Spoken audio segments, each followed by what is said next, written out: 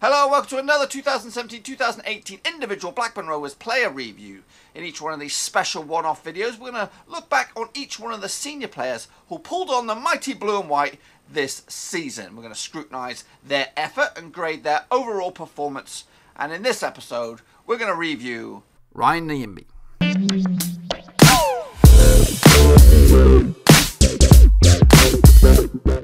Ryan broke into the first team within the past couple of seasons. However, it was the 2017-2018 season that he made the right back position his own. Nyambe saw off competition for Paul Caddis and the younger players coming through the youth system and participated with the defence for the majority of the season until he was hit by injury.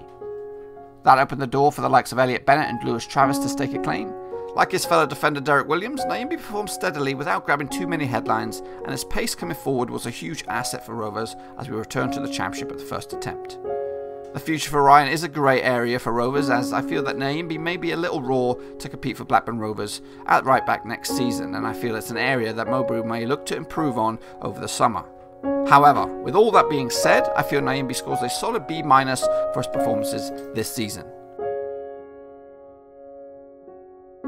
So let's take a look now at Ryan Nyambe's statistics this season. All in all, he was involved in 39 games in all competitions for Rovers this season, and that also includes being on the substitutes bench and actually not turning out. No goals this season for the lad, but he did have 2 assists, 8 clean sheets. However, in those 39 games that he was involved in, he did let in 33 goals, which averages around about 0.85 goals per game, which translates to every 87 minutes. Blackburn Rovers were likely to concede a goal. Is that correct? I don't know. I'm a bit on the fence with that, because if he played 39 games, 33 goals, yeah, not sure about that one. Anyway, he played at 81% of all possible first team football that he was available with. He was substituted on twice, off 3 times, and got 5 yellow cards for his trouble. As for League One only, he participated in 29 games, winning 17 of them, drawing 9 and losing 3. No goals for his efforts. He was involved in 2,371 minutes of first team football. He was actually on a 5-game unbeaten run, winning 4 matches out of 5, drawing the other. He's actually won 2 of the past 2, so 2-game winning streak. He's actually gone 8 games without a loss.